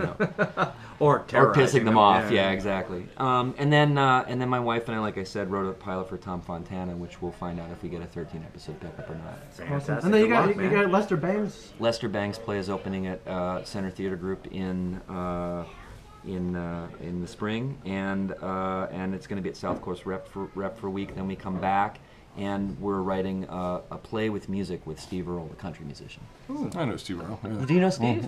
I mean, don't know him personally, but I right know his on. music. Oh, yeah. you'd love him. He's a great. You guys would get on like a house on fire. Yeah. Without a doubt. It's cool. Lester Bangs. Detroit sucks. Yeah, Yes. totally, All right. totally. Yeah, right on. Right on. So you can find Eric on Twitter at Erik Jensen 123. It's ErikJensen 123. The Reconcilers is on Facebook. You can check that out. And thereconcilers.com. And there was an erikjensen.biz, B-I-Z, that got your resume on there as well. Yeah. Did you get the XXX domain? Or That's you a didn't no. bother That's, with I'm not doing that I yet. didn't lock Didn't that Taylor up. Swift like She buy did. all- She locked bought them like all up. 40 domains Yeah, up? she locked them all up just so no one else could. No, somebody's gonna superimpose my head on something eventually. That's It'll awesome. just be- yeah, that'd be great. You know, I'm looking once- forward to that. Once you do that, you've arrived, my friend. Definitely. Yeah. Somebody sued for that. Who was it? It was somebody. Madonna? No, Okay. no, she's been naked plenty. Tell 'em Steve Somebody Dave against Ginnam. sued. They put a head on a like a nude body or Yeah. a porno body, and the woman sued. She was a pretty famous actress, and she got like $800 or something. But Okay, all I right. can't remember who it was though. I'll have to look that one It's a little up. Photoshop cut and paste job. Yeah. Like Yeah, Rosie it's O'Donnell. weird though because they do it to everyone. Right. Like, Oh, yeah. I mean, they do There are it fakes to everywhere, sure. everyone, and most times it's super obvious. It's. Like, But I think it's in the DNA. My daughter tried to cross-dress me this morning. She kept putting my wife's bra on me. She kept and then she made me put on a shirt, and she thought it was the most funny thing she ever saw in her life. Because you're going to go see Bryan Johnson, right? I heard tell him to. Yeah. Ming Chen And then said he's he like, was Ming Chen's going to be there too. She's like, get that bra off. just hand it to me. Like that scene from The Professional where Natalie Portman puts on a bra. I was like, who am I? Yeah, Like, exactly. like Madonna. That's Exactly. awesome. Well, thank you very much for coming all the way down, my friend. Thanks for this having will me. not be the last time. Creepy fuck. Thanks. Can't I go want out to come without back. mentioning I an want to come underage play with girl. you guys Yeah, again. yeah. This has been You're a welcome blast. back anytime. Thank you. Eric, you're welcome back anytime, and if you don't take him up on it, your head's going to be in his refrigerator. You're just saying that because I spent $200 at your store. Damn straight. So, signing off from the Jessica Blank fan club, ISO Comics. Thank you, everybody. Thank you, Brian. Thank you, Mike. Oh, yeah. Not at all. We'll talk to you guys next week. And, There you go. Tell them Steve Dave, tune in tomorrow. See you later. Why do you do that? Always talk over me.